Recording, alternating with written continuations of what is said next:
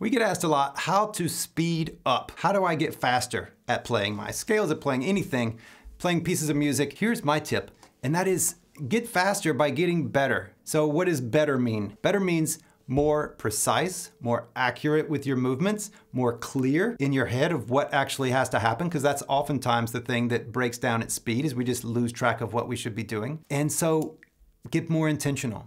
So if we do this, then we will naturally get faster because it will become easier. Our brain likes to make shortcuts. So if you're tying your shoes, at first it takes all these different little steps. First I gotta do this, then this, then this, then this, and this. And then your brain just puts them all into one little clump. And then now you don't even have to think about it and you're very fast at tying your shoes. It'll be the exact same way with a piece of music. The clearer you get, the more consistent and reliable your hands get, then speed will just come as a consequence of getting better.